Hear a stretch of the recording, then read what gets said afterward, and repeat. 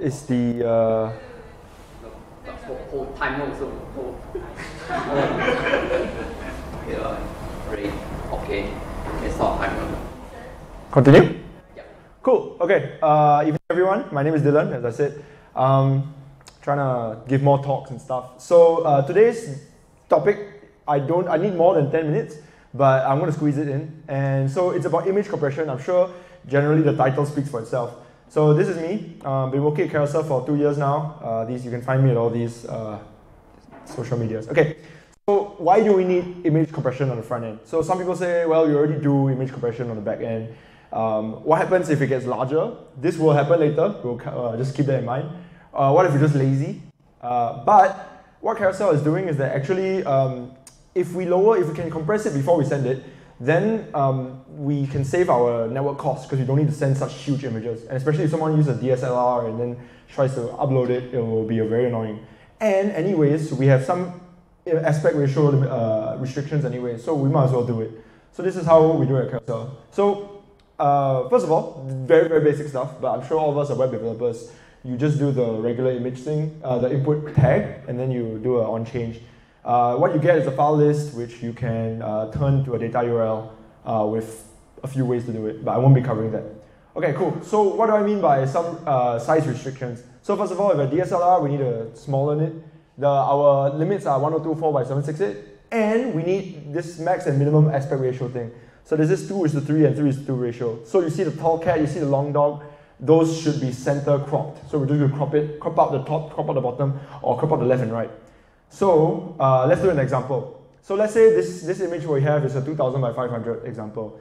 So what we need to do is we need to downsize it to 1024, and we need to center crop it. Now, one thing that I missed out on my first implementation is, does the order matter? Does it matter whether you do green and purple or purple and green? The answer is yes, it matters. Let's go through an example. So, okay, of course, the center crop will look something like this. So if you do downsize first and then you do center crop, what you get, you downsize it, which means you sort of squeeze it down. It will get it will be 1024 by 256.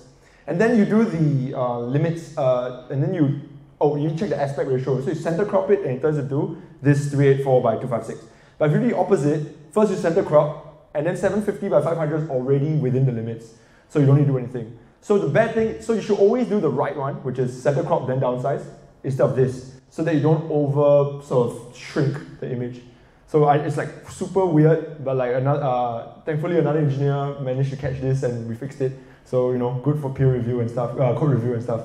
Cool. So what we're going to use to do downsizing, we're going to use Canvas. So Canvas is provided by the web APIs and stuff like this, and you can create this canvas. And what it does is that you can target the source pixels. So if you took a look at the image, the original pixels, you need to send in the top left-hand corner and then explain, put up how much width and height you need, and then you need the target dimension stuff. So what we're going to do, first of all, we need to get center crop the image. So we're going because I said just now, we need to center crop first.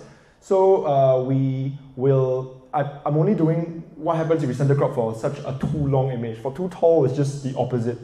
So first of all, we get the aspect ratio. If the aspect ratio is more than the max aspect ratio, which is here is 3:2, then it fails. So what we do is that we get the width, which is 1.5 times the height of the image, which is the width of this purple rectangle. And then we get the starting point, which is the midpoint minus half of the width. And this is how you get it. It's actually just math, but I hope you understand. So this is how we center crop it. Just use your math and area. It's quite self-explanatory. And finally, for downsizing dimensions, it's actually also quite simple. So what you do is that, again, I'm only doing this for the horizontal limit one. What you do is that you find which is more, is it too long or is it too tall? In this case, it's too long. So we make the width 1024, and then with the height we can adjust later. Cool. And then after that, once you get all those things, you center crop it, and you do the reduce the dimensions, you will actually get all the unknowns. Think of it as a physics equation. And then what you do is you do a canvas.to data URL and you turn it into a JPEG. And then you're done. And then what you get actually is this data:image/png. In this case, it will be a JPEG because we turn it into a JPEG. Base 64, and the rest of it is IBBORW, is the compressed image. and we will send this to the backend, and in theory it will be smaller. So let's, when the backend wants it, it doesn't care about this first part. It doesn't care about this first part. It only cares about the end string, because it only cares about the bits. So you need to turn it back into a blob when you send it in, and you just essentially you cut off the first part, and then you sort of encode it back into a blob. Okay, let's go through an example. So cool, this is an example. I've done it in the code sandbox. We can share it later. Let's take a very, very large image. So this is an image actually taken by a DSLR. So it takes a while to load because it's actually doing the compression algorithm. Originally, it is this size, huge. So it's megabytes. And after compression, so I actually made a bug in the first one, and I didn't put the correct target dimensions. And this is the new one after. And you can see that, well, just always ignore the middle image, but you can see that this one is like 37 megabytes, and this is 0.2 megabytes. Yeah, 0.2 megabytes. So it's pretty good, and we can do this. And we can do this for long dog. Where's my long dog? Long dog's over here. Cool.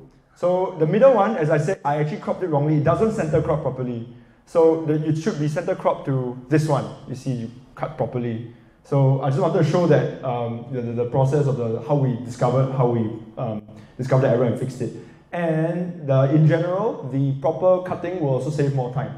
However, I wanted to bring up a problem. So if your image is above the boundary, it will shrink and it will do image compression. However, if your image is actually already within the boundary, where's my, here, this one. Okay, so the dimensions here is 458 by 354, and it's within the 3:2 aspect ratio, and it's within 1024 by 768.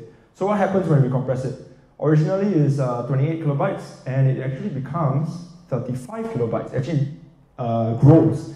The thing actually grows, and I wanted to cover that without showing the answer, so don't read. Okay, cool. Why does the image size increase? So this is sort of, I guess, if anybody can guess, somewhat interactive. You have about maybe 15 seconds to give a guess. Okay, the answer is actually, in JPEG and PNG, right, it's actually stored in binary. And you shouldn't, if we are good at computer organization, took your NUS module properly, you know that every byte you will represent 8 bits.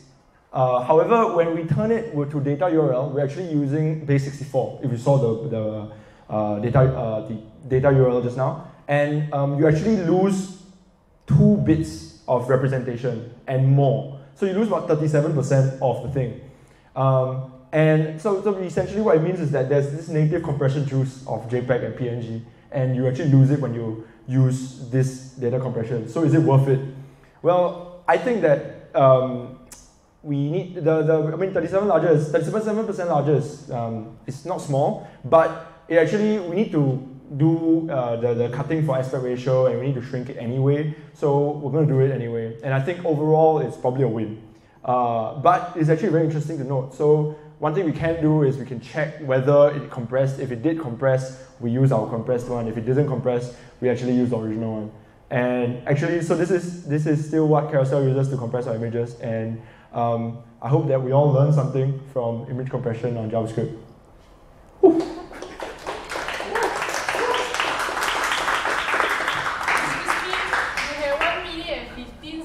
Oh, I'm so sorry. I can blabber on for some time. I have a hidden slide. For all subsequent speakers, the rule for this game is -5 seconds. So like him like that, you must start dancing or do something performative. Now is 7-month Ghost Festival, so like take a hit. Thank you very much.